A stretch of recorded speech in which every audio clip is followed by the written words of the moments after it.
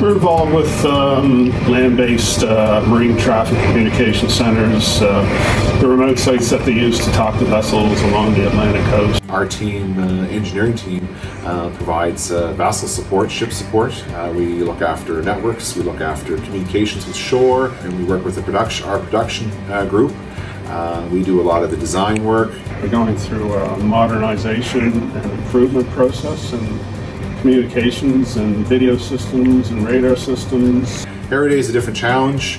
It allows us to keep on top of things, learn new things all the time, training all the time. It's a very diverse and fulfilling environment to work within. In this job, you're working with new systems to get them installed, configured, work out any bugs that are in the system, and then hand them over to the radio operators to use for marine emergencies, routine traffic, things like that. About 2 years ago, I had an opportunity to go to St. John, New Brunswick area, which this was the coolest thing I've done with my Coast Guard career, was get on a helicopter and go to Machiasia Island and do a survey of the site there.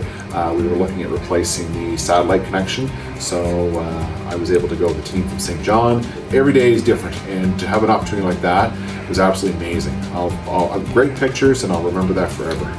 It's especially impactful when you hear about some of the emergency calls and somebody's rescued, and you know that part of that rescue involved equipment that you helped configure and install and make operational, and you know it's out there working, you did a good job, it's reliable, and it's helping save people's lives, and that's really good for you.